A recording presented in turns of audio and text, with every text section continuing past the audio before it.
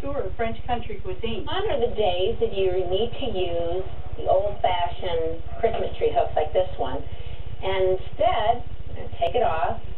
And by the way, thank you all so much for buying our home and family bulbs. We love them so much, and we think you will too.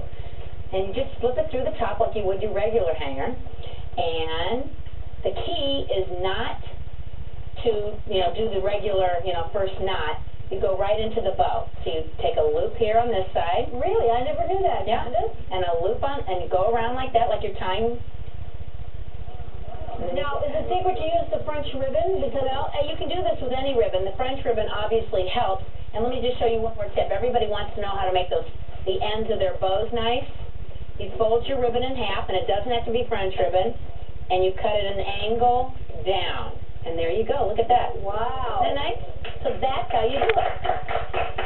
It's kind of like watching a bosun tying a corkscrew half hitch. You ever do that? Like when you're a Boy Scout, they say, okay, now this is how you do it. You lay the